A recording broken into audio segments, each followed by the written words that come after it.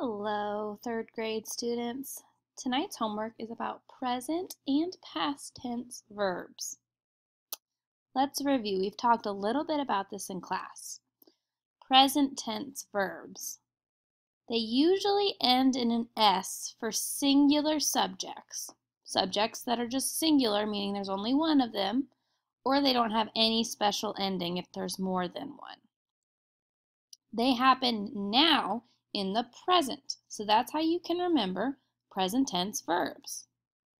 An example is an illustrator creates pictures.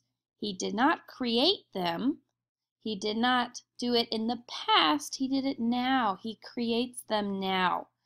An illustrator is a singular subject. There's only one illustrator. That way, creates has an S on the end of it. Illustrators create pictures. Create is happening now. They didn't create it in the past. It's currently happening. Illustrators, there's more than one, happens now, which means there's no S on create. Past tense verbs are a little different. They usually end with ed, so id. They happen in the past. Why? They're past tense verbs. An example is an illustrator created pictures yesterday. He didn't create them today. He's not creating them now.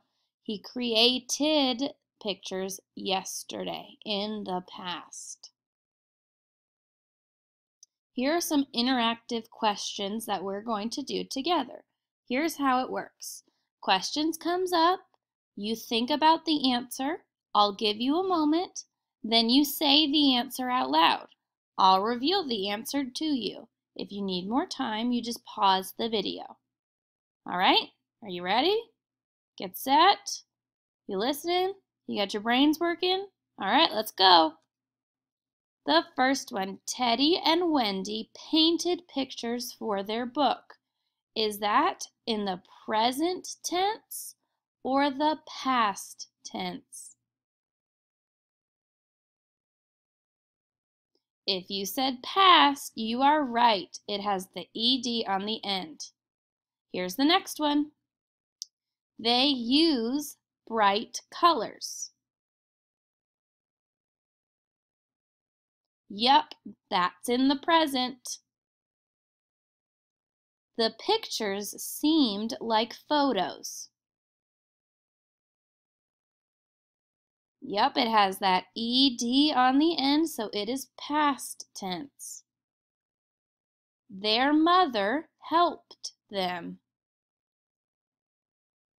Think about it. Is she helping them now, or did she do it in the past? Yep, she did it in the past.